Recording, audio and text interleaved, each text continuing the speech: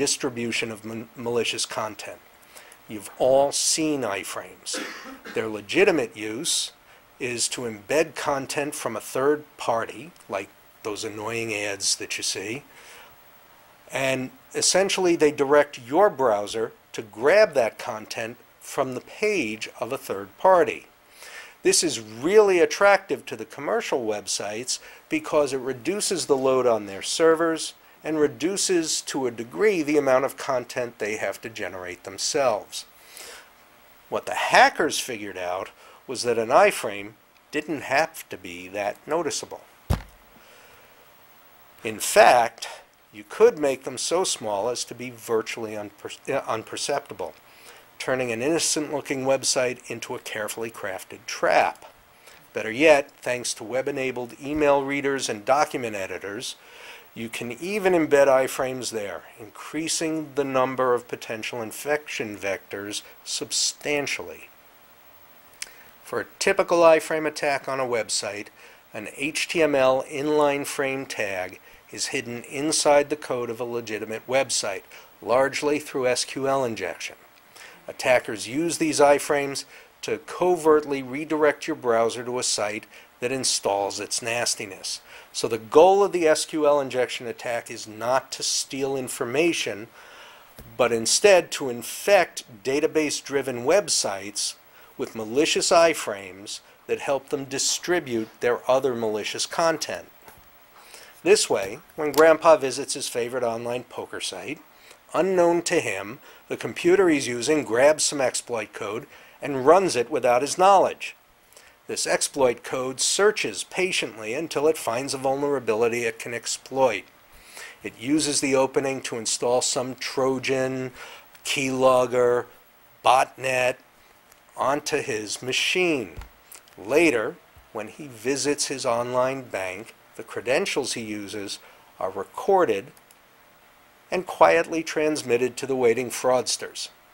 Since secure coding practices are the only real defense against SQL injection attacks, which are at the core of this problem, and since every site with a database backend is a potential target, the burden of protecting your computers from iframes lays with the owner of the site. That's something to think about the next time some site offers you the chance to go to a random page. Attackers have formed a substantial economy around the distribution of malicious code through iframes, allowing them to specialize in infecting both websites and victims with their various exploit tools. This line of illicit trade has evolved so much that there are actually online forums you can visit specifically offering services from iframe-installed botnets offering either fixed prices or access to the highest bidder. Bulletproof hosting. Here's a technology that has seen somewhat easier times. This is how it works. A legitimate ISP sets up a hosting business where they knowingly sell services to illicit organizations and purposely avoid acting on complaints. They locate their criminal servers in countries that are usually more tolerant of cybercrimes, and thus they give their illicit customers a safe haven to evade prosecution. In his book, Cryptonomicon, Neil Stephenson actually predicted all this back in 2002. The now defunct Russian business network, which iDefense helped to bring down, was one example of a bulletproof hosting site. Since their breakup, other such providers have arisen around the world. There's been a lot of attention given to these guys lately, and in fact, the press has actually been very helpful at taking some of them offline by raising public awareness and law enforcement awareness of the specific offenders. Some other recent successful takedowns include the ISPs Intercage and Macolo. Anyone have any idea where they were based? California. In both cases, the media published overwhelming evidence proving the network's primary function was hosting malicious content. Eventually, the upstream providers agreed to take them offline, essentially shutting them down. HostFresh, a malicious outfit run out of Hong Kong, evaded being halted by the takedown of their original ISP, Intercage, But they were finally shut down when their new ISP, PACnet, was convinced to pull them offline, hopefully this time for good. This past August, the Latvian ISP RealNet was disconnected from the internet after being exposed as a cybercrime and bulletproof hosting hub. Among their hosted systems were numerous command and control bots for the Zeus botnet.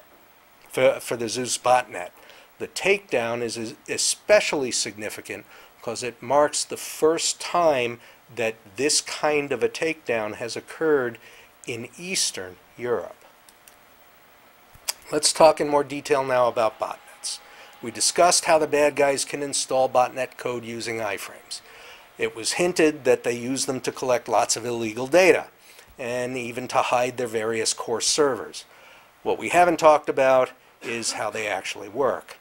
Well, to paraphrase comedian Bill Cosby, I told you some of those stories, so I could tell you this one about fast flux networks. Fast flux is how modern cyber crooks create resilient, balanced networks of infected computers and use them to carry out malicious actions. In effect, turning the cyberspace hunt for bad guys into an internet-based game of whack-a-mole. The term fast flux refers to a constant and frequent parade of changes to the visibly defined criminal network. Say a fraudster wants to attack your bank. Their first step is to register a bogus domain name, preferably something no one would ever suspect, like fakebank.com. This allows them to create links that look convincing for phishing scams and other attacks. The key is that the bad guys own the registration for this criminal domain. By abusing features of DNS, such as the time to live or TTL value, they can change the IP address of the website associated with www.fakebank.com to anything they want, as often as they want. And that's exactly how they use their botnet of zombie systems. They stand up a DNS registration, providing a record that specifies initial details for the illicit domain's randomly selected current content servers. Those are actually a bunch of infected bots strewn across multiple ISPs, often in many countries. Thus, every time a user tries to go to fakebank.com, he's actually going to a different zombie. So when Grandma's computer first asks her ISP's name server for the address of fakebank.com, it looks at zombie 1, whose address is X. The next time she looks, the TTL has expired, so the address is refreshed, and she's told to go to zombie 2, whose address is Y. And this repeats on and on. This way, no single machine is ever active in the botnet for any length of time. With the zombies acting as transient proxies for a command and control mothership, fast flux effectively complicates tracking down the true center of operation. The mothership is the true host. The mothership may also be updating the DNS records on the name server. Fast flux, by the way, does not eradicate single points of failure for the bad guys. The mothership and the name servers are still vulnerable. But it does make it difficult to track them down, since you'd have to get access to one of the zombie systems, which are usually privately owned computers. By maintaining their rapidly changing network of unaware accomplices, and by exploiting the workings of DNS, fast flux does pretty well, though, when it masks the identity of a mothership. Anyone out there ever watch this movie? If you have, you may think it's awful. I certainly do. But during the first 15 minutes of this film, they give an excellent explanation of how fast flux works. So I highly recommend, if you want to know more, pick up this film, watch the first 15 minutes, then turn it off before you're really, really annoyed. Obviously, this film was released back in 2006, so fast flux is not that new. What is fairly new is a mutation that we call double flux. Essentially,